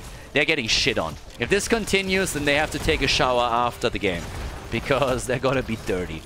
That's another big hit. Mid lane, keep, wall. Yeah, they're going through that too. There's the ley line into the Apoc and they screw it up. They screw it up. No. Oh, Dino. Yeah, Dino down. Azerite trying to rush away. Have fun attempting to escape from Yasuo. Once again, he's dropped. Yes, Hazu died too, but the stacks on Medivh are gone. 6 kills, 2-3. Their Hardos go through team, wow, like hot butter through cheese. They go into the mid lane for the keep, and they're gonna get it. We're 11.5 minutes into the game, and they are dropping the keep, everybody. The keep is down, level 16 is ready. They are murdering the blue team. They want to go to game number 5, and currently it seems like nobody can stop them from accomplishing that goal. The funny thing to me is that we still have a fort at the bottom of the map. I don't think this is going to survive much longer. Eventually they're going to make a play for it, but still. 0 stacks on Medivh, and with the level 16 talent, they are trying for boss. Now, you got to be careful that you're not going to go into a throw pit here. You don't want to throw at boss when your opponent comes in with another ley line, but it's another 13 seconds until that's a thing. And nobody's moving in. They're letting this one slide. Yeah. They are letting this one go. Medivh, he has the ley line. Yeah, he's not going for it. No ley line play by him. They're trying for the turn-in. They want the turn-in and it gets interrupted. Trading a turn-in for a boss is something that you see on this level all the time, but it gets denied. Here comes the follow-up though. Here's the APOC. And then immediately we have the sound barrier from Lucio that saves them. Xaylia then again, yeah, you can't save him. Maybe with a good portal, but nope, it's not coming. He's down, he had the stacks. Top keep is about to fall. And Copenhagen, Fat Illidan, he could jump after them, but he doesn't. They got the turn-in after all, but it doesn't really change the fate of the top keep. This one is not gonna make it. Yeah, honestly, if they made a move for it, I think they could have maybe saved it. But it seems like it's gonna fall, so they're trying to at least get damage in the middle of the map. Here comes Dequaza! And no. Just no. Another ley line. Oh, that's a kill. Yes, Yasuo is down. That's a good start. Boss is at the core. 2 keeps down. Of course, the blue team is trying to somehow turn it around now, but in order to make that work, they need a lot of damage done. And they get at least a kill. And that, of course, without a support means that the Hardos are in a real awkward position. You don't want to poke this out if you don't have a support to help you out here. Another attack. Top Gag plays as the Panda's coming in again. They're trying to go for Azerite. And Medivh is dead again. Medivh is down and does not have any stacks. Yeah, unfortunate. They're still not giving up though. The red team is also eating a lot of damage here. And the problem is that at the bottom of the map, the Web Weavers are now going for the keep. So this is another problem that they're facing. Xaylia is dying though, and this time he's down for the count. So they're starting to chase hard. They want to go for even more kills. Might even be trying to go for the core. Bottom keep is about to fall. Banana Age. Nick. Oh, are they going for it? It seems like it. Top fort is also down. I mean, again, they get the kills, but guys, they're getting kills, but they're losing structures. And all of a sudden, did he just use... Yeah, he used his ult too. Lucio just used the ult. So now it's a much more even game than I initially expected. It's a level advantage thanks to all of the kills that the red team got though. So that's a bit different. Haas is at 95 stacks, by the way. 95. Damage output on the birdie is 38,000. The panda is at 37k. It's a bit of a weird one. Ah, it's a level 20 talent that is the biggest problem, I suppose. What's the boss timer? They just took it, so it's 2 minutes. 2 minutes on the boss. Camp in the mid lane, of course. Oh, if they get some kills here. Can you imagine that if they somehow get the drop? But engaging into this fight, Urel has to pop her ult. They do not have Tychus here. They still got a bottom fort, so good for them, I guess. It's unbelievable to me that this thing is still standing. We're 15, 16 minutes into the game. They want the kill before the level 20 hits. Leyline, APOC! Ah, but the gust. Hazu. Hazu with the gust. Hazu is that pillar in the defense of a team. He's always there when you need him. Reliable. Efficient. So reliable. So efficient. So German. Middle of the map. Another push for the core, but they are going for another kill. They're trying. And the disengage tools are being used over and over again. The Hardos with everything. They have the sound barrier. They got the top kick plays. They're chasing. It's a big brawl. They fight against the level 20 talent, and I'm not quite sure why. Well, the turn-in is there, I suppose, so they want to avoid running up against Web Weavers again. But it's gonna be rough. Just continuously fighting here until level 20 hits for them is more than nasty. The shield, by the way, has not been dropped on the core completely, but they're gonna drop Zelia now, aren't they? Oh, the ley line! And it's still a kill. It's still a kill. Ley line or no ley line. They weren't able to save Diablo. The Hardos, they won game 5. There's the wind tunnel. Dino on the run. Is he gonna get out? I mean, he's gonna get out. Urel then again isn't, so that's both of the frontliners gone. Hazu flying in deep. Dino, he gets away, but this is still looking like it's gonna be the final nail in the coffin, right? Yeah, they go for Banana H, and he's dead. Banana is down, and so is Dino. Guys, we are going the full distance on this one. We are going to game number 5. They make the play, 14-4 kills, and this is it. We are going the full distance in this winner bracket final. It's awesome. The final map incoming, a final kill on Medivh. Then they seal the deal on Tomb of the Spider Queen, the Hardos, tying the series against Team WoW.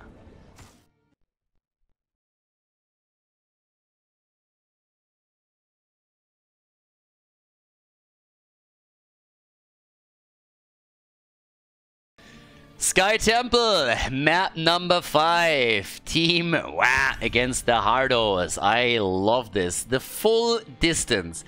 And it's amazing. It's absolutely amazing.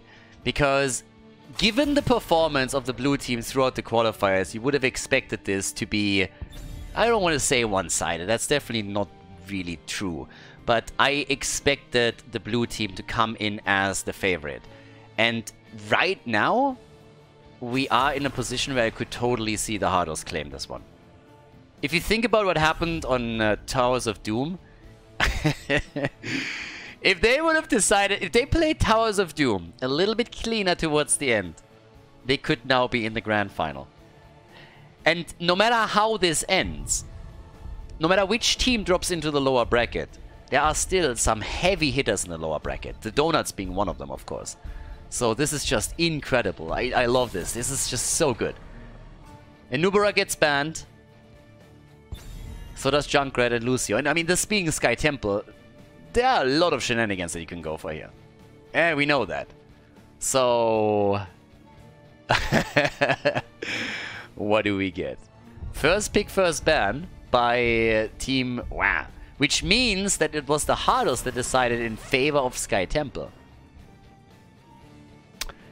And we had Infernal Shrine still up. Brightwing gets taken first. You don't want your opponent to surprise you with some global picks. But talking about globals, Vikings? Abatha? Anything nasty? Not saying it's gonna happen, but I think there's a chance.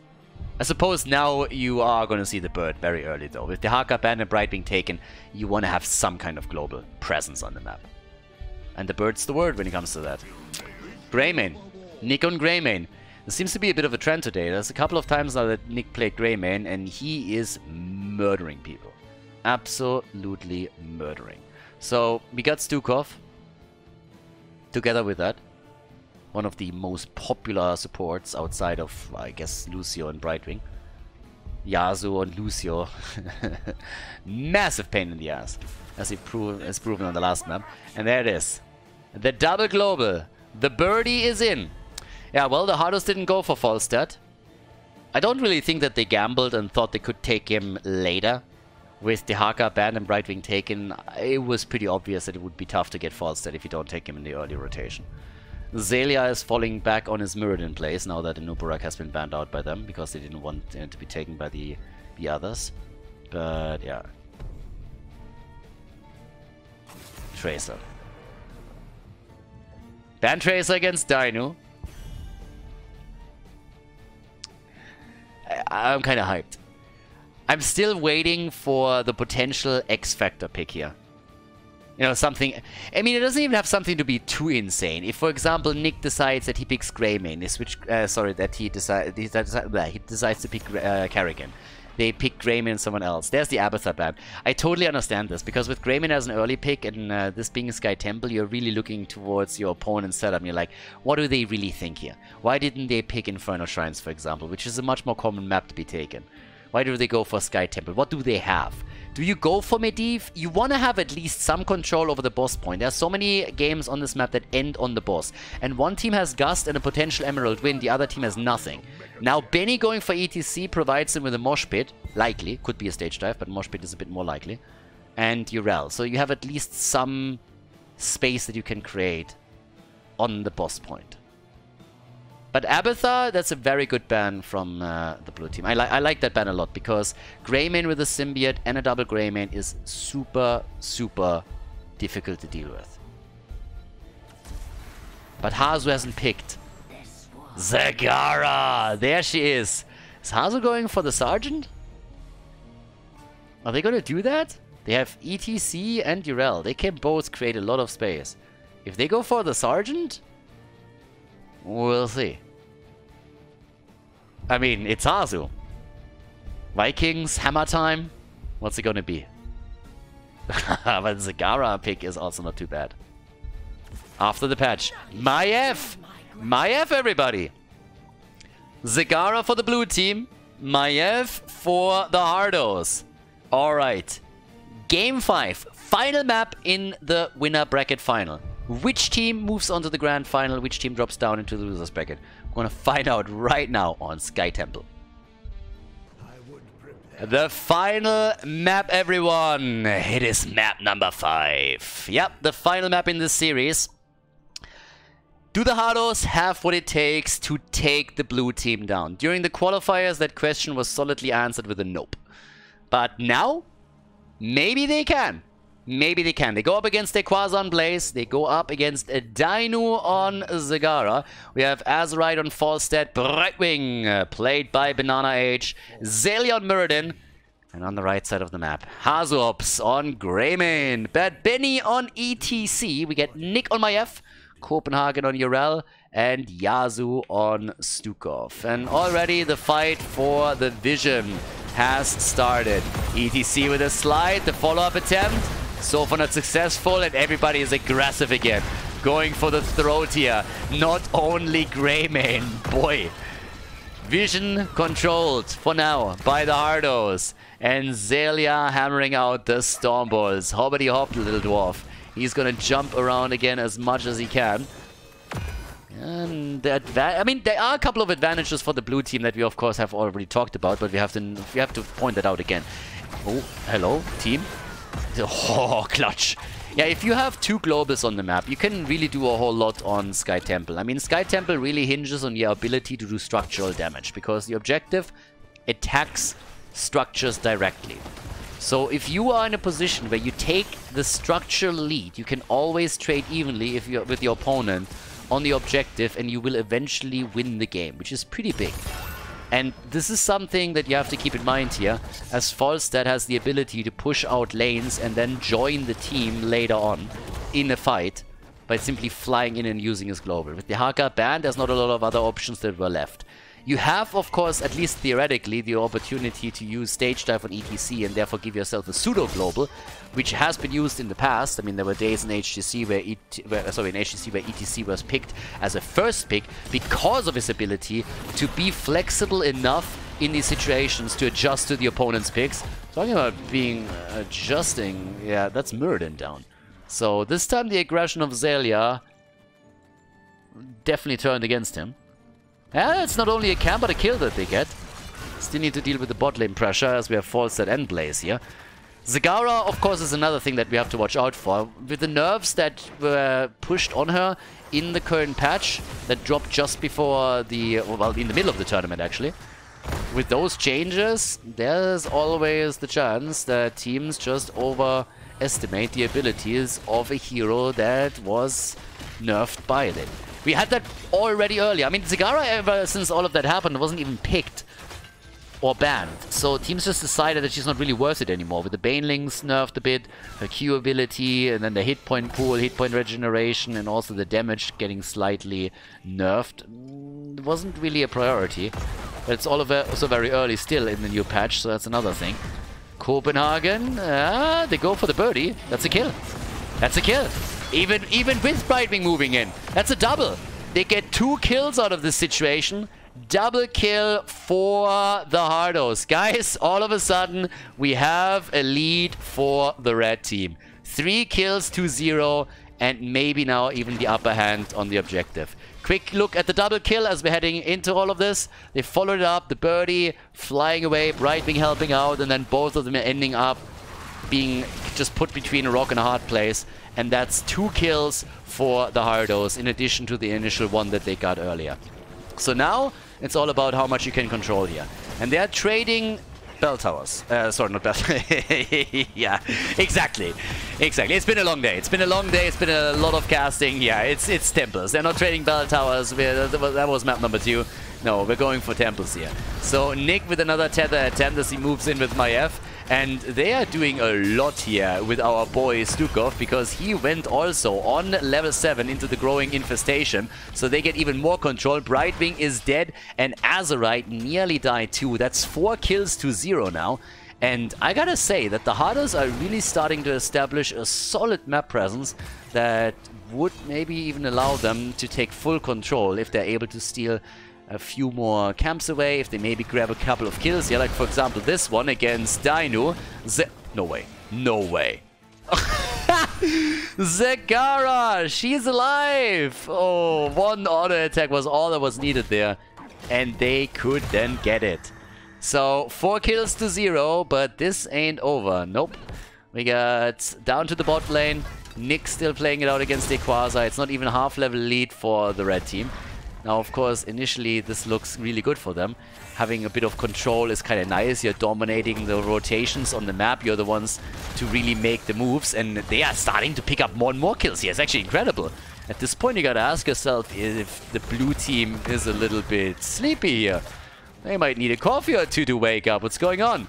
Camp at the bottom is maybe stolen, but they are getting counter pressure at the top. Yeah, the attempt to steal this one. It's a 3 versus 2. I'm not quite sure if they really want to stick around. And with Brightwing now moving in too, they definitely don't. But the problem that I have with this is that it seems that Greymane is going to easily take the top 4 apart now. And at the bottom of the map, this is still something that you can defend against. Now, of course, there's siege giants coming in from all sides. You got to be careful with this. But the lead and the experience is there now, and it leads to an early level 10 for them for sure. And it's all about the bottom position now. Decent creep spread still on the map for Zagara, so they need to control these creep tumors a little bit better. And Bad Benny is already working on that. Next temple is activating, another 28 seconds. Level 10 abilities on both sides bring us Avatar. And no surprises here. Maw is being used. We got the bullet for Greymane after the earlier go for the throw. That's probably worth pointing out.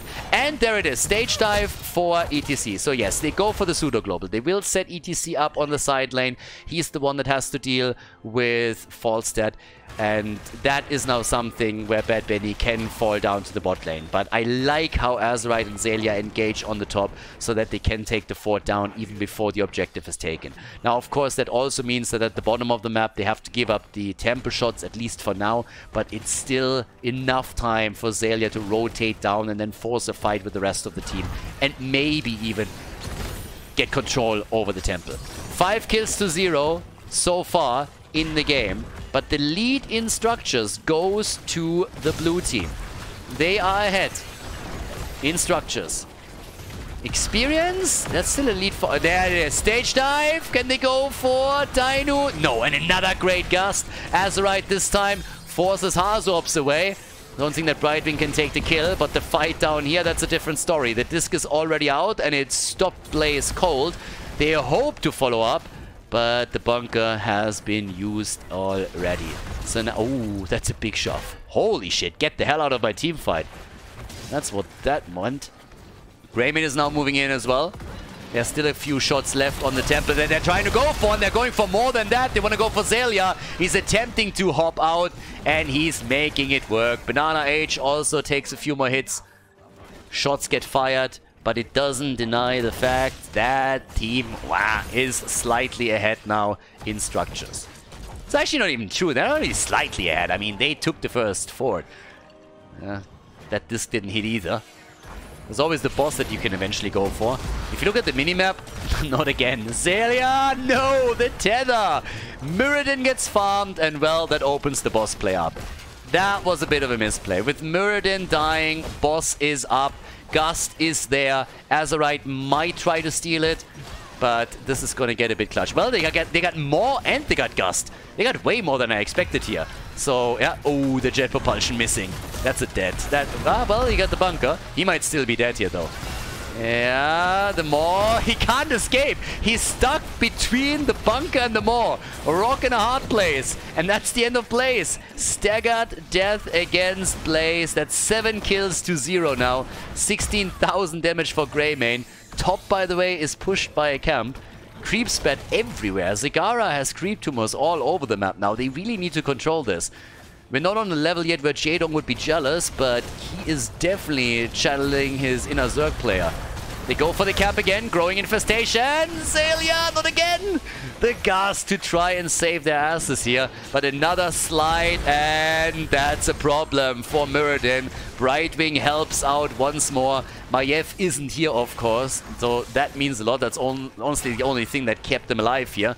13 to 13. This is such a weird one. Game number 5, and it is super weird at this point. Because we got 7 kills to 0, but the blue team is ahead in experience. They're controlling the map a little bit better. That's just all there's to it. Yeah, the disc oh, nice jump. Very nice Vault of the Wardens here by Nick. He got the disc out and was nearly forcing a fight, but not quite. Now, up at the top, Bad Benny, he's firing the shots against the fort. So far, so good.